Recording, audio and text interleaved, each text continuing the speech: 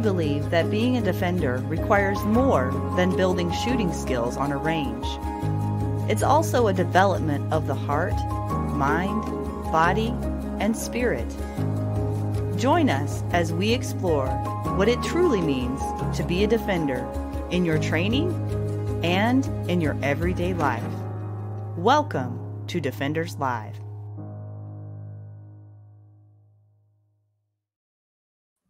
Good evening, everyone. Welcome to Defenders Live. I'm your host, Laura Thorson, and it's great to be with you again on a Wednesday evening. Welcome. We're so glad that you're here. Tonight, I'll be airing my interview with a man from South Africa who is a Christian missionary. His name is a little tricky to pronounce here, so it doesn't sound like what it looks like. His name is Charl van Wyk, and he is the missionary who defended his church during the St. James Massacre in 1993, where terrorists attempted to attack the church, and quite a story that you'll like to hear, I'm sure. So, but due to the time difference in South Africa, he was not able to be on live tonight. There's an 8-hour time difference. So I did a recording with him, and I'll be presenting that here shortly. Just a few things before we start. Please let me know where you're watching from in the comments. And as the interview goes on, feel free to comment with any thoughts or questions that you have.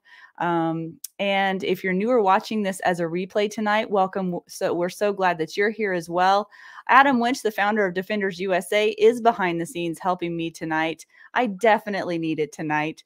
And since Adam and Charl have a couple things in common, he may have some commentary at the end of the broadcast. So tune in for that.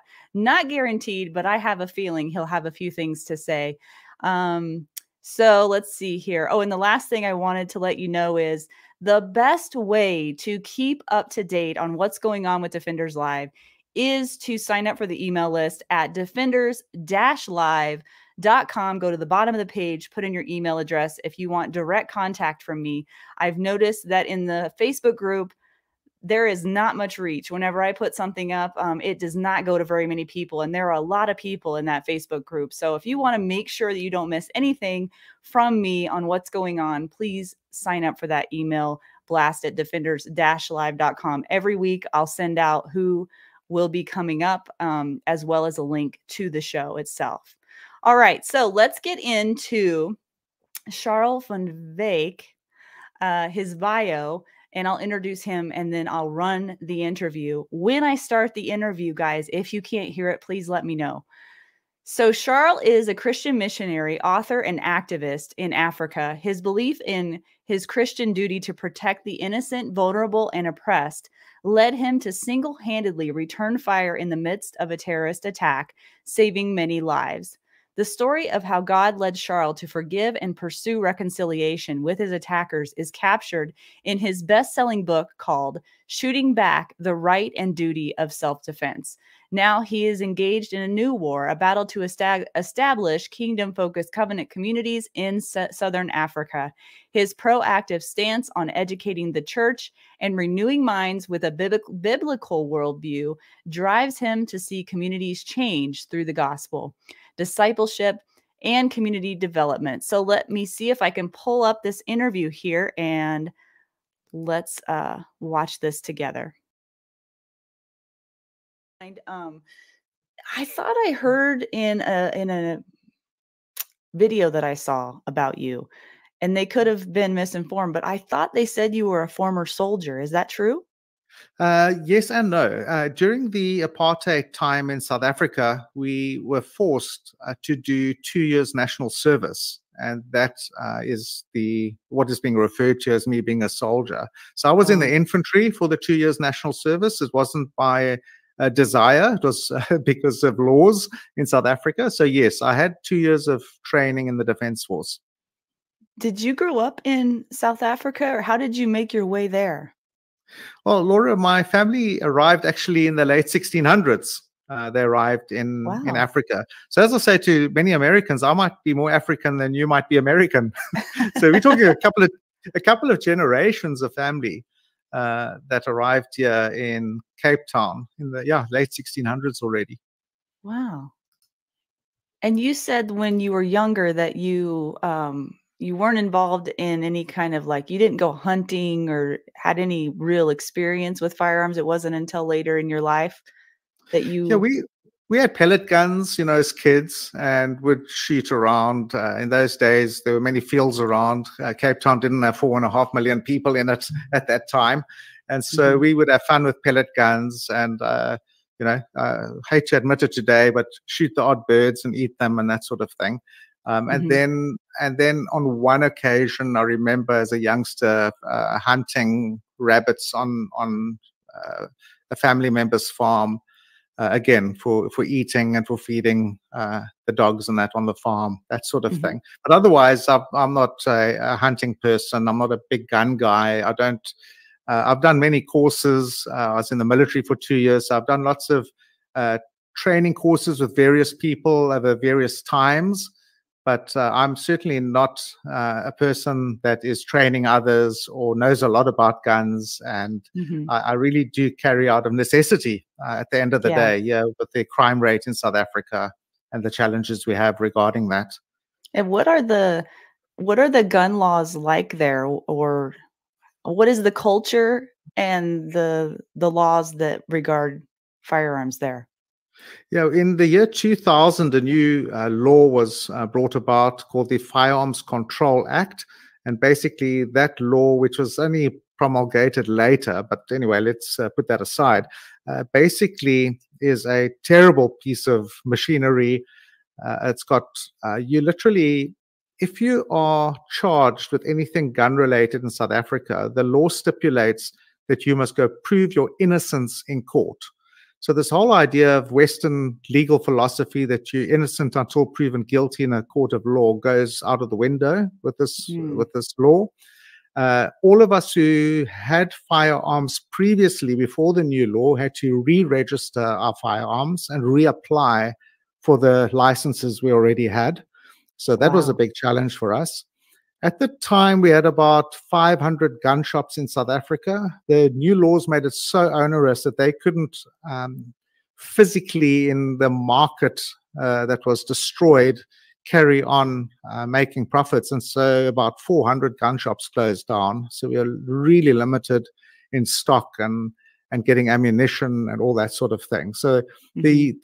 the new authorities made it very, very difficult to keep a firearm. I had to reapply, depending on what kind of license you have. You have to reapply every 5 or 10 years for a new license, and it's not just a quick form that you fill in. You literally almost start from scratch with all the paperwork.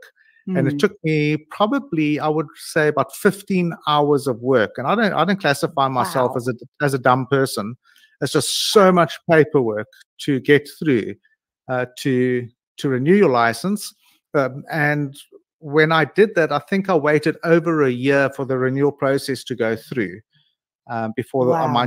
my renewal actually physically ended up in my hand. And people have been complaining that they can wait anything from 2 months to 2 years for a new application. That's not a renewal, that's to get a new gun, a new one Wow. altogether. And so it becomes a big challenge with people that are buying firearms. They're putting a lot of money down for it, $2,000, Mhm. $3,000 sometimes if it's a really nice firearm. They go through the courses, they do the practical, they get their paperwork done, go to the range, prove that they can shoot, all these things. And then the political commissars in South Africa, the Central Firearms Register, deny them a license. Wow. I've got friends that have been in the army for 2 years. They've been taught how to strip rifles and put them back together again. They can shoot properly. And when they did the application, they were denied a license. That's just the way it is. It's a political game that gets played here. Then you're talking about getting lawyers in and appeal processes and all that sort of thing. So it's a real challenge for us. But if you want one, you've got to work very hard. And you're willing to call on lawyers, and that you can get through the system. Wow, that's crazy. Yeah, it is crazy. Huh. So then once you did get approved to carry a firearm, then was that something you did on a regular basis? Was that just part of your lifestyle, or did you, on this particular day, just happen to carry it for whatever reason? I first got my first handgun, which was a 38 Special revolver, when, well, it was many years ago, probably, let me think, I'm trying to work it out now, probably more than 30 years ago. So in those days, the old law was far easier to deal with.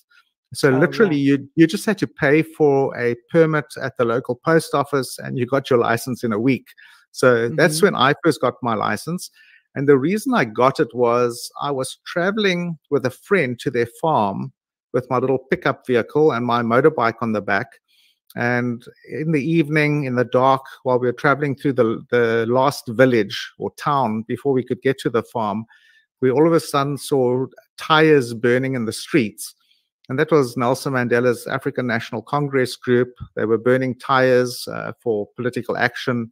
And as we stopped the vehicle to do a U-turn, they belted us with bricks and rocks at our vehicle and smashed the vehicle and the motorbike on the back of the vehicle. So we did a quick U-turn and drove away. And I immediately that next week, so this was on the weekend, Friday night, the next week I applied for my license, and less than a week after that, I physically went and collected my firearm at the gun shop. So it was a Mhm. very quick process, and my attitude then was that if somebody threatens my life again and they're going to try and kill me or any members of my family, I'm going to use lethal force to defend us. Mhm. And so did you say that training was required to get the permit, or no at that time? Not at that time, Okay. but I had already done my national service, and I did Oh. struggle at the time with the issue of should Christian men, on the one side, I understood that we could go to war on behalf of our government to protect the people of our country. It was during the time of the Cold War, and the Cold War was a very hot war in Africa. It wasn't a Cold War. So we had action around us. The African National Congress, Nelson Mandela's group, and they had the finance and backing of the Chinese and the Russians, who were the big communists of that time. The Chinese had murdered 100 million people since 1917, and the atrocities were carrying on in Africa, Southern and Central Africa, as per usual. So I could understand theologically the idea of taking up arms to defend and protect your people, but I really struggled with uh, carrying a firearm personally on the streets Mhm. and dealing with thugs that might be a threat to ourselves. But I must admit that after the bricks and rocks being thrown at us and our lives being threatened in that way, that was a big wake up call for me. And Mhm. then I also read an article by the former executive director of Gun Owners of America. His name was Larry Pratt. And he dealt with the issue of the theology of Christian men carrying arms to protect their families. And that really persuaded me. And I later Mm. became friends with Larry, and I met him, and he really had a great impact on my life as from a theological perspective, being a Christian man and wanting to live out my Christian life to the Mhm. full. Now, were you always a Christian? Did you grow up in a Christian home? I did, Laura. I was really blessed. I was blessed with a wonderful, godly father and mother, and I came to Mm. faith in Christ at the age of about 12. And then one thing led to another, and I later became a full-time missionary. And so that's what I'm doing to this day now. I'm full-time involved in missions around Central and Southern Africa. And you've been doing that for how long? I started in missions. I'm trying to think now from It's the been a while, hasn't it? it's been a long time. Goodness me. Yeah. I think I went full time in the year 2000. And before that, I was part time. Goodness me, it's a Okay. long time. You're making me feel really old now, Laura. No, I'm noting the dedication is what I'm doing. I'm noting the dedication. That's Yeah. great. Thank you. Yeah. 'Cause that's gotta be a tough job, especially, I wanna get into later a little bit more, if you're willing, about some of the current events happening today and your take on that, but let's kinda stay on track here for now, And I'm wondering, I think obviously what the reason most people are tuned in probably are they want to hear your story. And it doesn't have to be in grave detail, but for those that have never heard um, about your story, could you take us there and set that up for us and give us some context about what was going on? And because that's the whole purpose of, I think, your book, right? That you wrote. You've written more That's than one correct. book, but could you refer to that as well so we can get a good idea of what this all is about? Great. Sure, Laura. So on the 25th of July, 1993, we were sitting in a church service in Cape Town, South Africa, when all of a sudden there was a noise at the front door of the church.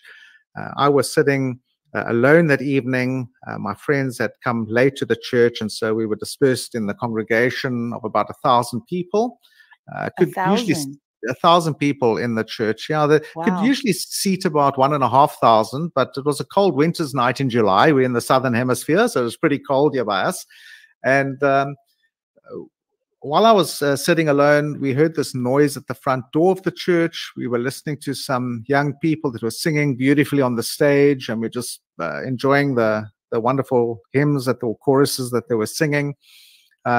There was this noise at the front door of the church, and all of a sudden, terrorists stepped in. They had automatic rifles, and they also had grenades. And they had attached nails to the outside of the grenades to get more shrapnel. They lobbed the grenades into the congregation, and then they opened up fire with their automatic rifles. I was sitting fourth row from the back of the church, and the church was built very much like a cinema. So you can just imagine I could literally kneel behind the bench in front of me.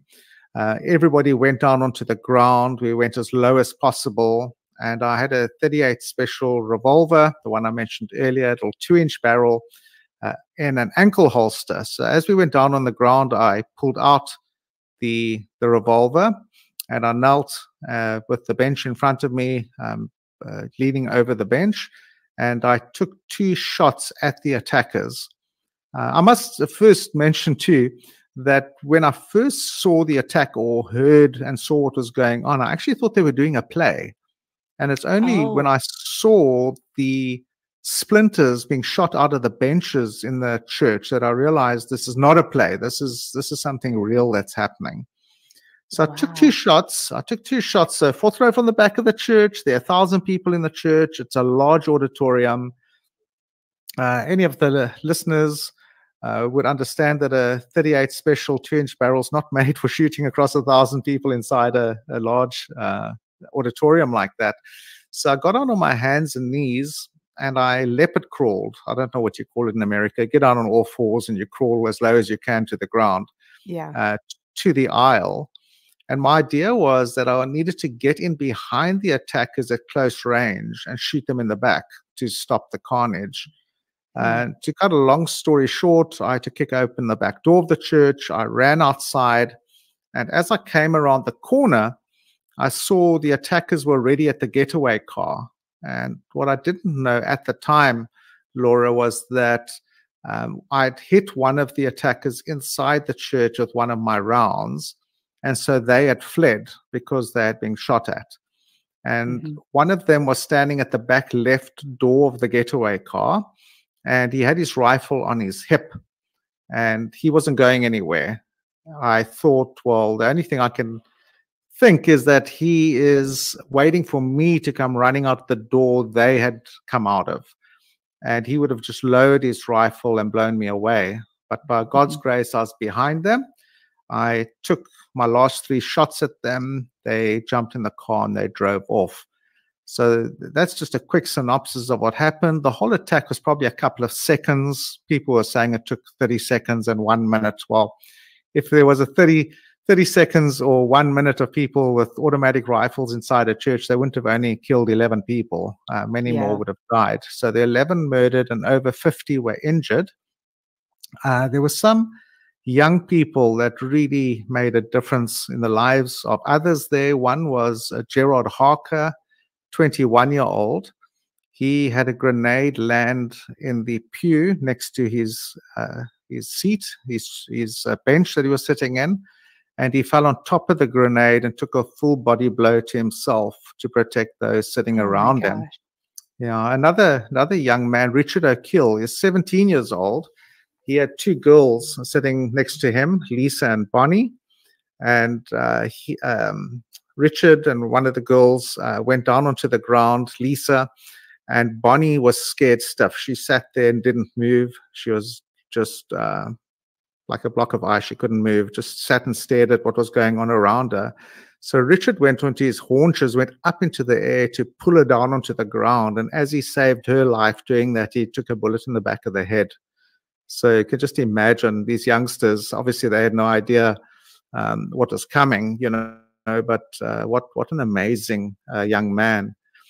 A Russian sailor, his name was Dmitry Makagon. He had a grenade land in his. That was pretty tragic for him. The church had a ministry to Russian sailors at the time. They would pick them up at the local harbor in Cape Town. We do a lot of economic moving of things around the world, and the ships come and park in at Cape Town harbor.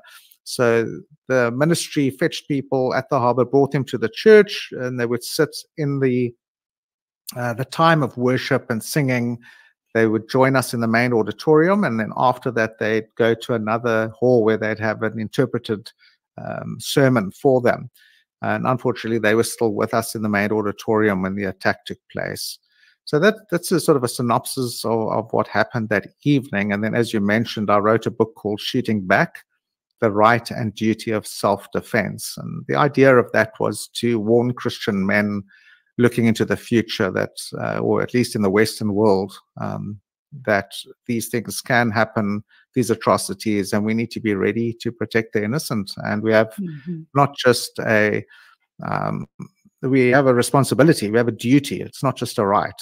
We have a biblical duty to protect the innocent, those whom God has entrusted to us. Wow, I'm just processing everything that you just said. And what I think is probably the most, sorry, that's really touching what happened. I'm thinking about those kids. Yeah. I think that the part of the story that got me the most, as I was doing research on you, was, of course, what happened in your heroic actions and the actions of others in the church that day. But the fact that you eventually went to, was it one attacker or could you, tell me what the story is on that? You went to them and forgave them. And I need a timeline here because, I mean, I can't give you that. Yeah, I didn't check it, but Laura, it was a long time. It wasn't overnight. It had to have been. It was a long time. Yes, you're right. So I couldn't. I really struggled with the issue of unforgiveness. That was a big deal. I wasn't forgiving. In fact, straight after the attack, the South African police called meetings at the church for a time of counseling in dealing with terrorism, processing this, people with PTSD that were suffering, sleepless nights, cold sweats, being scared everywhere you go. Every time you hear a door bang, you dive for cover under the coffee table, that sort of thing. And so I went to these meetings. In fact, my aunt phoned me, my aunt that helped teach me how to walk. And she said, Charl, you better get to this meeting. She knew I'd never go to a meeting with psychologists. But anyway, okay. So, okay, Auntie Avril, I'll do whatever you told me to do. I wouldn't want to get on the wrong side of Auntie Avril,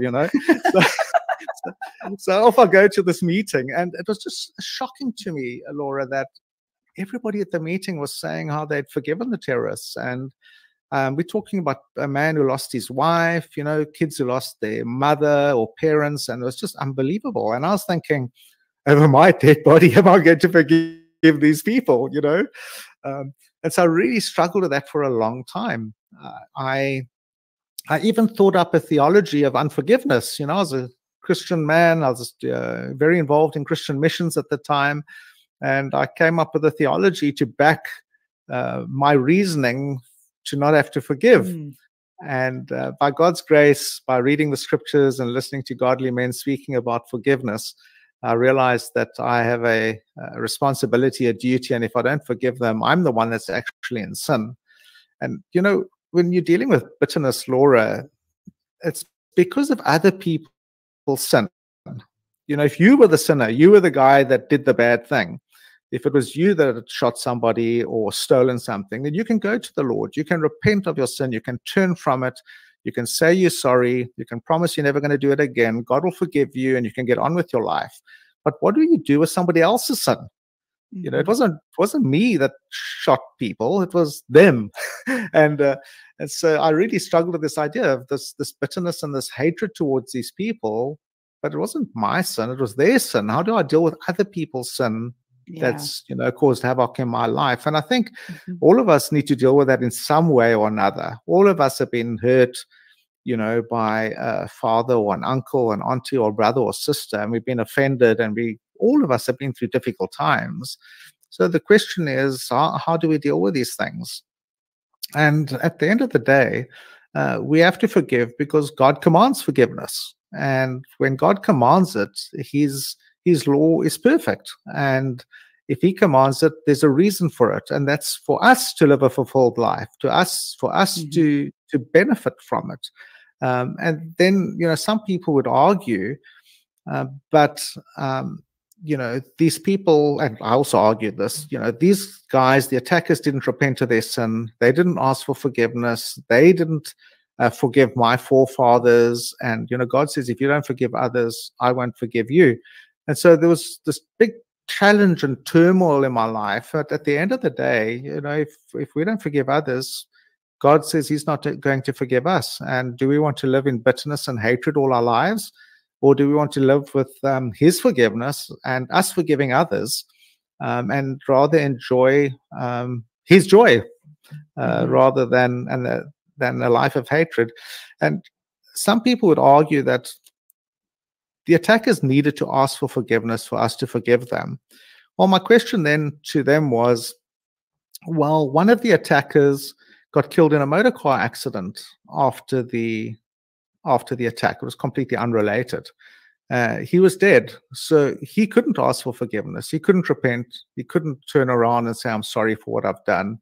So what now? Does that mean that now for the rest of my life, I can be have bitterness and hatred in my heart because this guy's died and he can't repent of his sin? So it's a bit of a fallacious argument, you know. So it was long. It was quite a while. I had to appear in the Cape High Court against the attackers. So the one chap that I hit, Kaya Makoma, his blood got onto the seats of the getaway car after one of my rounds hit him inside the church. And so through forensics, the police arrested him. And I appeared in the Cape High Court to testify against Kaya. Later, they found two of the others also of the attackers. One was killed in the motor car accident.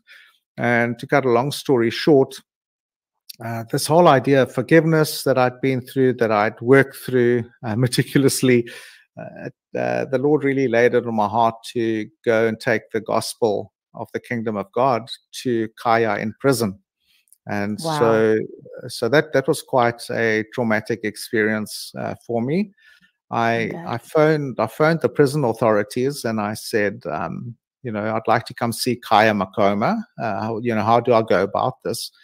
And they asked me, well, who are you? So I said, well, I'm Charl van Beek. I'm the man that shot Kaya at the St. James Church at the massacre in 1993.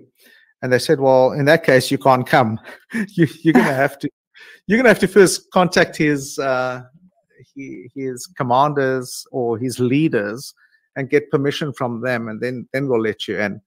So I got onto the phone to their political office. So he was in an organization called the Azanian People's Liberation Army, APLA.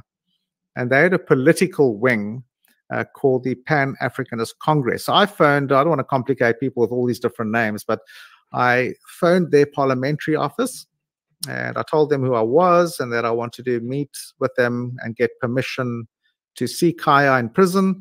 And they said, we'd love to have you pop in by us first. We want to meet you, want to see you, and then we'll talk about these things. So that's how it happened. I popped in, I met his commander, Letlapa Mphelele, and we had a talk together, which was filmed. We got quite a bit of press regarding this issue. And he literally came with me to the prison and introduced me to Kaya, where we sat and spoke together. And then after the introduction, I went there many times after that to visit Kaya in prison. Wow. Okay, I want to backtrack just a second. What do you believe, or how do you define forgiveness? Forgiveness, in terms of scripture, means to let go. So it means you're not going to take revenge anymore. It doesn't mean that you forget necessarily. It doesn't mean that what the people did wasn't horrific or terrible or offensive or anything like that. The bottom line is that you're not going to take revenge. You're not going to take the law into your own hands, and you're not going to you're going to let go. That's the big deal. And that's what makes it so difficult, again, because it's other people's sin you're dealing with, it's not yours. And so to put that aside and say, well, the Bible says that God says to us, I will avenge. And so he has put a justice system in place. In fact, the only thing that godly government should be doing is running a justice system. The Bible says in Romans 13 that they need to protect the innocent and punish the guilty. Well, in South Africa, our government does everything except that. They're involved in everything under the sun except running a decent justice system. And the other challenge we had is that all the attackers were let off free under a commission set up in South Africa called the Truth and Reconciliation Commission. And the idea there was that if you were involved in any kind of political attacks or violence, if you came to the committee and you put your case forward and explained everything that you were involved in, they would consider letting you off or doing away with any charges that you might have to go to prison and that sort of thing. So all three of the attackers were let off through that TRC. Kaya, the chap that I actually shot, got involved in bank heists after that. So he was caught again with attacking bank vehicles to steal cash. So he's back in prison again for a very long time. He's been there basically almost since 1993, since he was caught, but for a different issue this time around. What was his reaction to you coming to him? I mean, how did that all happen? Yeah, it was really interesting. We sat chatting, and I said to him, you know, I'm coming to tell you about the gospel of salvation, the gospel of Jesus Christ. And I explained to him what that is, that Jesus Christ has died on the cross for our sin, that he has taken our sin away through his death because blood had to be shed for the remission of sins, and that we, through our repentance and putting our faith in Jesus Christ, we can enjoy communion with God. And the Bible says that we saved by God's grace through faith. And Kaya said to me, no, but I'm going to heaven because I've been fighting for a just political cause. And that was part of what we call black theology. It originated, I think, in South America and then came over to Africa. So revolutionary theology. The idea was that if Jesus Christ was around today, he would have had an AK-47 and would have been fighting for a just political system. And so I explained to him, but Kaya, the scripture is very clear, and it tells us that we save by God's grace through faith. The grace comes from God. The faith is a gift from God. There's nothing we can do to earn our salvation. And I said to him, many people think that they can get saved or that they can make good with God through good works. I said, what you did was bad works. It was evil. It was wicked. You murdered innocent people. I said, there's no way you're going to heaven. You know, even if we can't get in with good works, you're certainly not going to be getting in with bad works. And so I explained to him the way of salvation as laid out in scripture. And he was very open to it. We sat and chatted many times. he spoke about all the kinds of things you're not supposed to speak about in decent company, philosophy, politics, religion, all those sorts of things. Mhm. But on Laura, the interesting thing about these young men is that they were teenagers when they attacked our church. Now that's very normal. That communists use teenagers. We call them in Africa. They get used as cannon fodder. Young Mhm. children. Nelson Mandela's group, the African National Congress, if they had big demonstrations and things, they'd put little children in the front, knowing that the police wouldn't want to shoot them. If they were burning down places and petrol bombing vehicles and that sort of thing. So they were young, but they were so politically astute. They could give me full rundown, at least Kaya could, on why he was involved in the revolution, what he was fighting for, why he was doing it, why he was willing to give his life for it, and all these things. And I'm thinking, well, these young communists are at the top of their game. They're kids, they're willing to die for their cause. And what are we doing with our youngsters in our churches? We're playing Mhm. games and going on camps to find out who can date each other and do silly little things together.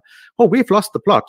These young men would out-debate and outmaneuver every single Christian kid that I knew at that age. Mhm.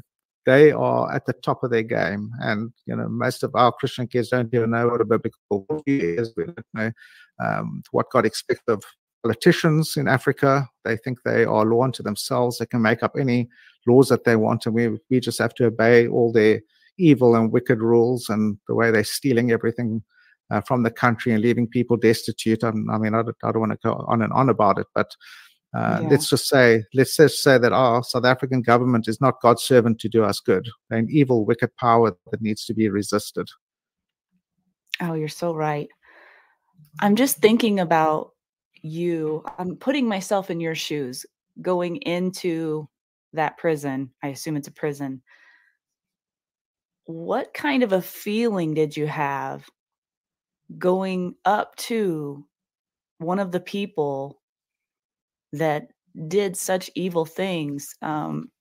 By that time, you'd made up your mind and your heart was right and you knew you were doing the right thing, I know, but was there still some reservation, or I don't know what the word would be, anxiety perhaps, about, like, how is this gonna happen? And not that it's like, here's what the way I wanna, like, because 'cause I've had situations in my life where I knew I was doing the right thing. I knew it was what God called me to do, but that doesn't make it easy, right? Oh, And that's I'm right. just curious what that moment was like for you. Did you have some trepidation about that, or any doubt or hesitancy, or how would it be received? Or I mean, there's so many unknowns going into that kind of a situation, and that's not something that most people A, get the opportunity to do, or B, would have the courage to do.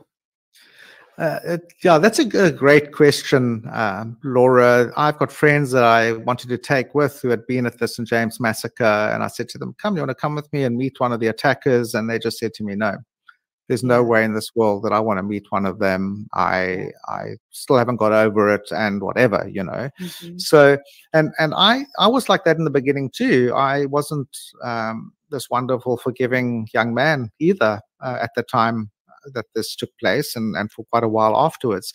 But there was some funny things that happened. For instance, I was with the commander Letlap and Bechlele, and when we went into the prison and we arrived there, now it's very official. Everybody knew who Kaya was. People knew who I would be coming there with his commander and that sort of thing. And so I said to Letlapa, the commander, I said, "Just hang on quickly, please. I need to go into the main office and go hand him my firearm."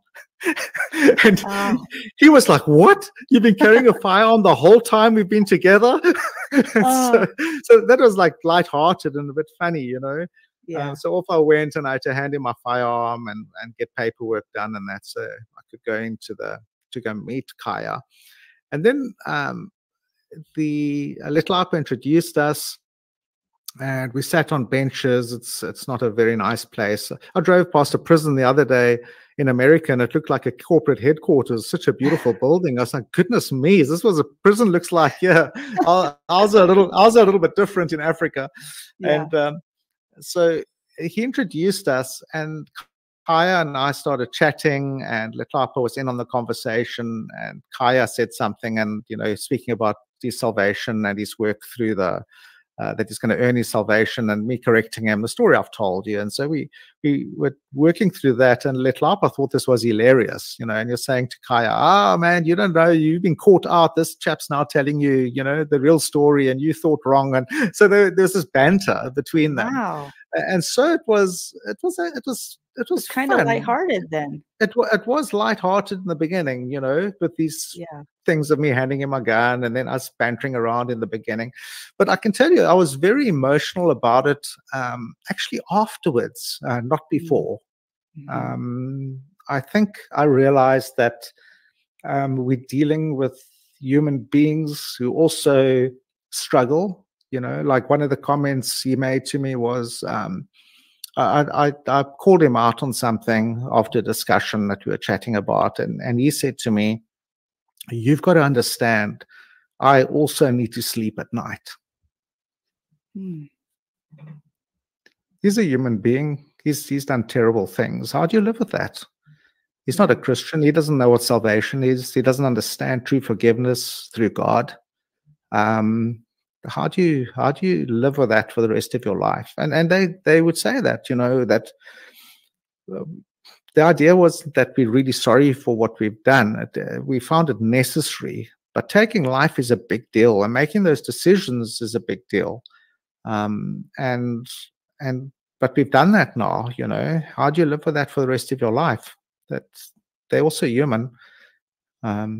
Very, very difficult circumstances. I afterwards was more concerned emotionally for their salvation, and for them to know Christ, and for them to know his true forgiveness that we can experience.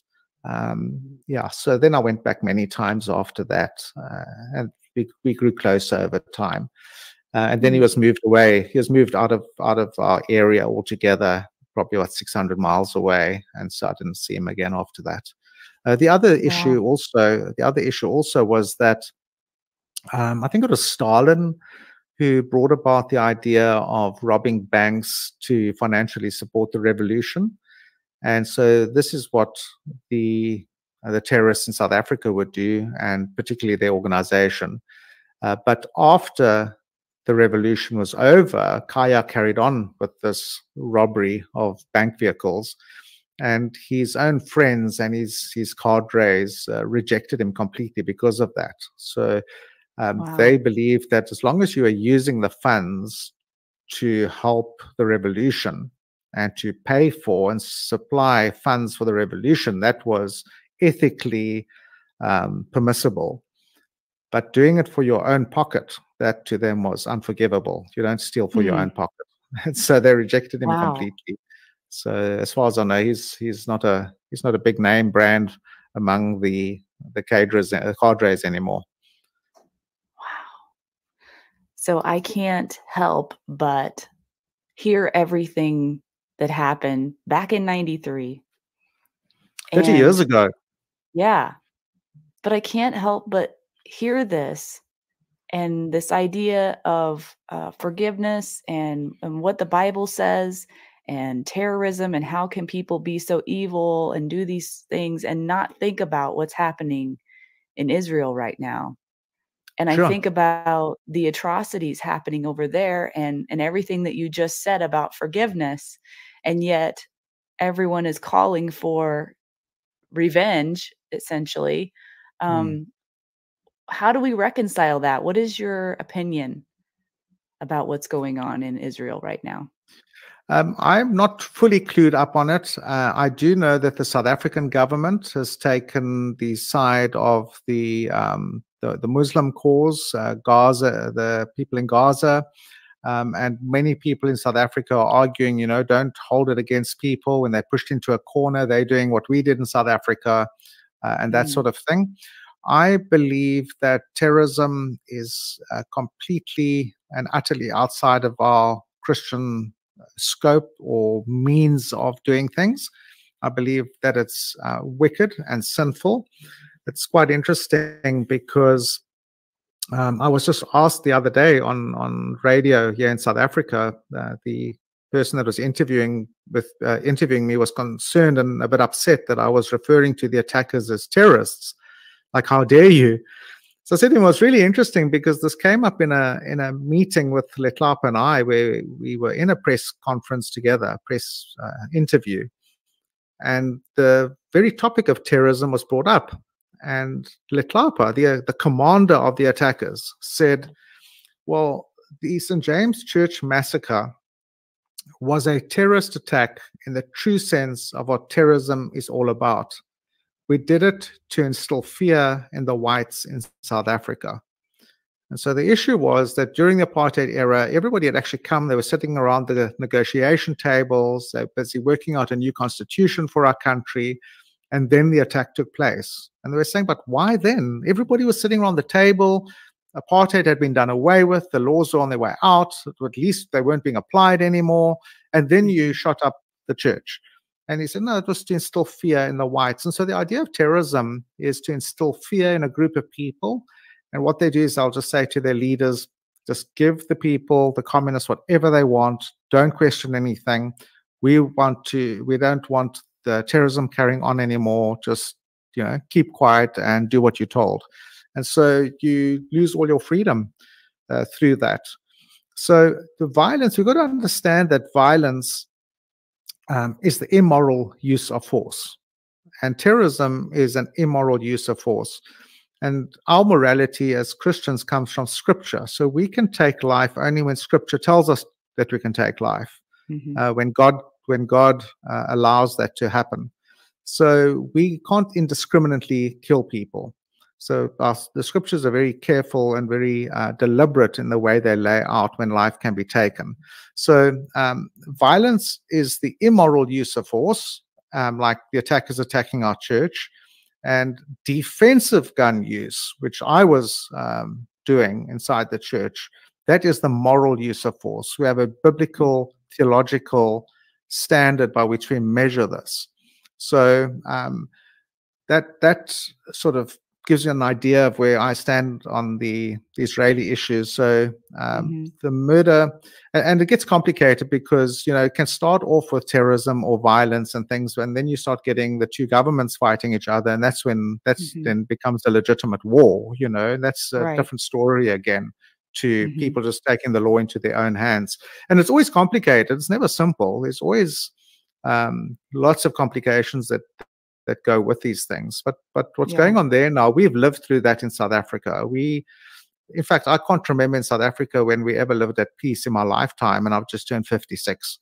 So we've always had trauma. There's always murders going on. There's always chaos in the country, political chaos, political trauma. Now there are murders in South Africa, and they say it's not political anymore, but we had 28,000 murders last year. We have more people murdered. We have more people murdered in South Africa than injuries in the war of Ukraine in a year. That's how bad it is in South Africa. Extremely, extremely dangerous country to live in right now. Wow. I'm learning a lot. Not all things I want to know, but I'm learning a lot. That's right, yeah. Yeah. So unfortunately, we're running out of time, and I want to give you an opportunity to speak about your books. You have more than one, and then I noticed there was a guide that you sent me a link to as well. Could you explain what all those books are about and why you wrote them? Sure. So the first one was Shooting Back, The Right and Duty of Self-Defense. That was giving a rundown on the theological ideas of Christians being able to protect the innocent and standing your ground, and literally saying to Christian men that we have a responsibility before God to protect the innocent. Then, to cut a long story short, I was involved in another shootout. So one of the former terrorists actually came to faith in Christ. His name is Lindile Kile Nishe. He was a unit commander. He told me that he was in the intelligence of the Azanian People's Liberation Army, and he knew all about the St. James Church attack before it took place. And he said, my greatest desire was that there wouldn't be a living soul afterwards. And this young man, from being a terrorist enemy, is now a brother in Christ. And I was dropping him off in one of our, we call it a township here. It's a mixture of informal and formal housing.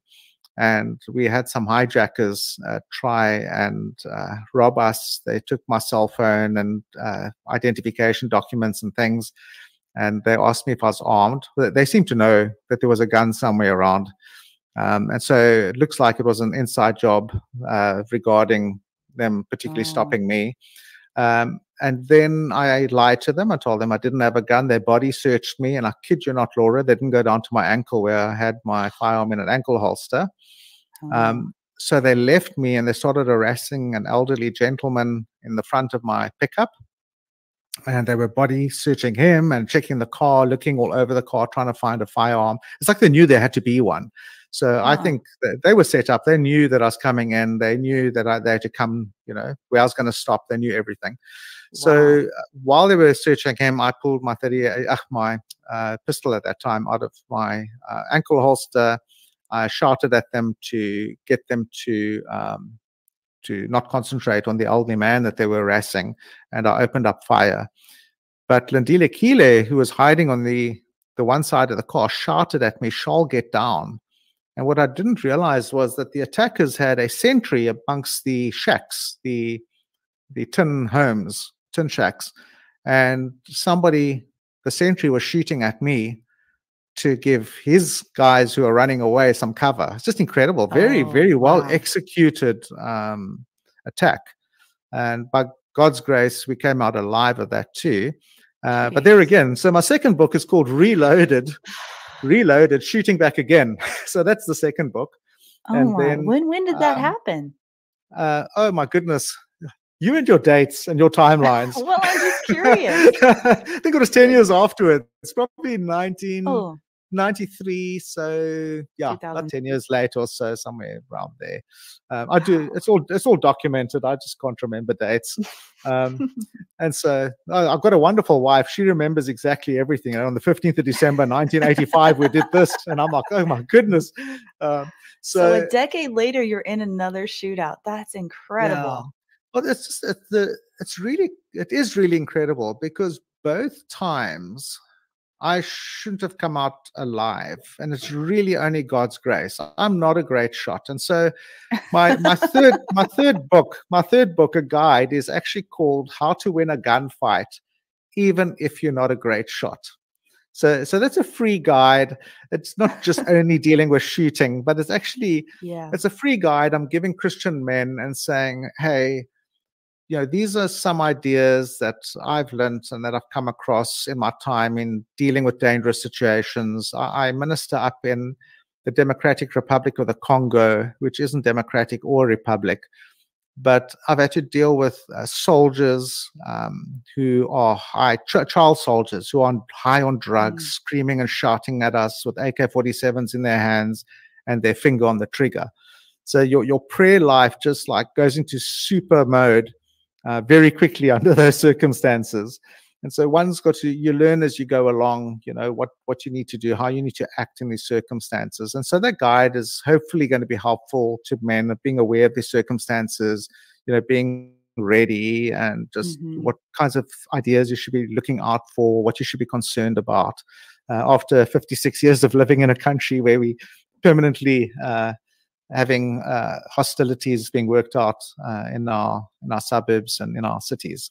So Mm. those are the three books, and Wow.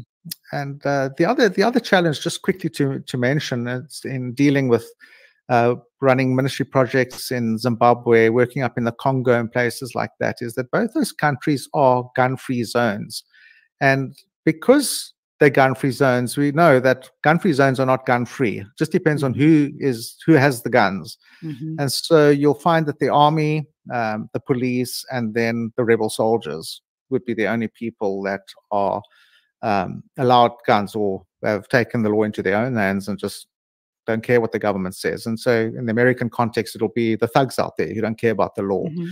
But it always leaves the godly, law-abiding Christian man unarmed at the end of the Mhm. day.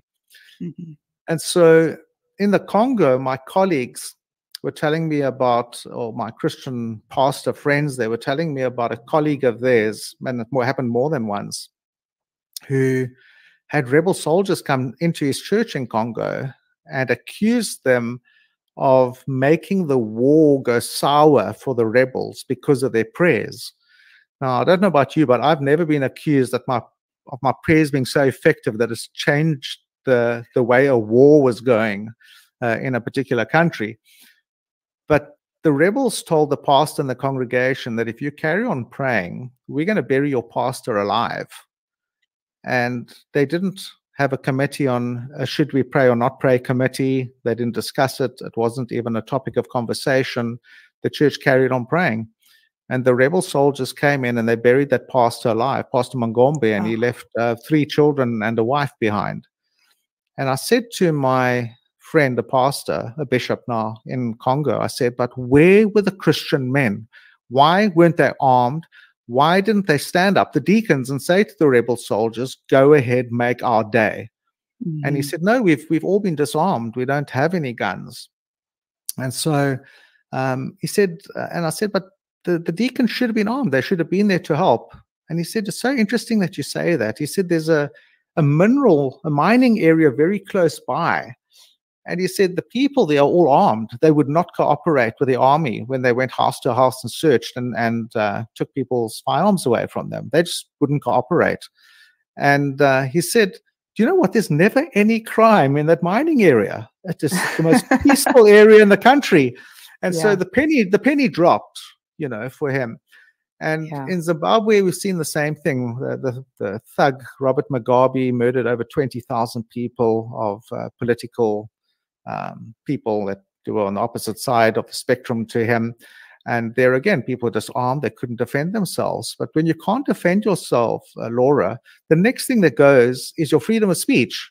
Mm-hmm. So you can't find somebody in Zimbabwe who wants to speak politics with you or tell you all the terrible things the government's doing to them, because they are so scared of saying anything. They don't have freedom of speech. They can't defend themselves against a bunch of thugs in government. And that's our challenge in Africa. We've got thugs on the street and we have thugs in government. And so we need to be armed to protect ourselves against these people. And people in Zimbabwe would whisper to you. They first look around to see that nobody's watching, nobody's close enough to hear what's going on. Then they whisper to you about what's really going on in politics over there. I mean, is that the way we want to live as a free people? Well, certainly not. There's so much fear. Yes. Yeah. Wow. Wow. Well, I could go on and on and on because, but I have a time limit, so I'm not going to. but you unpacked a lot in that hour. I really appreciate that. I want people to know where they can find out more about you. Where can they get that guide? And we're going to put the links in the description so people can get those. Fantastic. It's missionaryinafrica.com. So www.missionaryinafrica.com. You can go there, and if you join my email list for my newsletter, you got to give me something for the free guide. It's not free. You got to give me your email. And if you get onto my newsletter, you can download the free guide. And I hope it's a blessing to those who download and read it. Wonderful. Well, thank you so much for your time. It's been a pleasure. I can definitely say you've been through quite a bit, and to see you sitting there today, you just seem so at peace and calm, even though our world around us in many ways is in turmoil right now. And so I wonder, do you have any parting thoughts for the audience before we wrap up? I do. Being a full-time Christian missionary, I believe that the gospel of the kingdom of God is the answer to our challenges. That's exactly why I'm willing to go into war zones in Africa, in Central Africa, and preach that gospel and teach people a biblical worldview. Basically, the idea that Jesus Christ and his word must be applied to every area of life. I've seen people's family changed. I've seen people's personal lives changed. I've seen families change. I've seen churches change. Governments changed in Africa when they have put God's word first and applied his law, even in the social political arena. That's where we see true freedom. God says that he's come to set us free. He hasn't given us a yoke. And so by God's grace, we'll carry on doing that, taking that gospel of salvation and of God over to the nations, and we'll keep carrying on with that work and pray for his freedom to transcend every area of our lives. So well said. We need that hope right now, for sure. We do. Thanks, Yeah. Laura. Great chatting to you, and thank you very much for a wonderful interview. Yes, thank you. Okay, guys, tell me in the comments, what did you think of my interview with Charl? That was an incredible interview, and I was so fortunate to be able to interview him this week. Wow, it's a lot to unpack. Tell me in the comments what you think. And then don't forget, if you enjoyed this, to like, share, subscribe, and do all those things, please, to help the channel. And share this with people that you think might benefit from this. We'd really appreciate that. One more quick thing I want to say, and then if Adam has anything, any commentary, I'll let him come on. I just want to thank all of you guys who have helped support Defenders Live on the locals community. That really helps me out. There is a lot of work behind the scenes going on, and that channel is the place you can go for exclusive content that you won't see on Facebook or YouTube. We have a Defenders Uncensored series there for paid members, and it's I think it's only $7 a month for that. So the last episode that just dropped is called "What Makes a Strong Man," and that was a great interview that we did. It was more of a roundtable discussion, and so I invite you to go check that out if you think you might be interested. Defenders Uncensored is a lot of honest conversations and topics that sometimes are called controversial, but we don't think they should be, and things that you won't see on YouTube or Facebook. Adam, did you have anything you wanted to add tonight?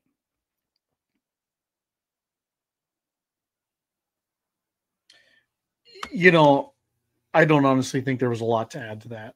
Clearly a man of God and a man who loves those that he was there to minister and to protect.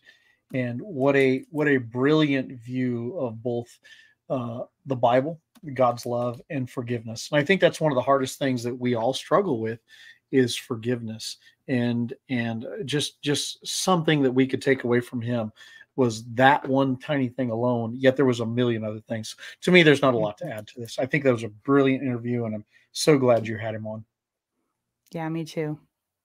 Awesome. Well, that wraps up the hour for tonight. I'll see you beautiful people again next Wednesday evening, 7 p.m. Mountain Time. Until then, take care.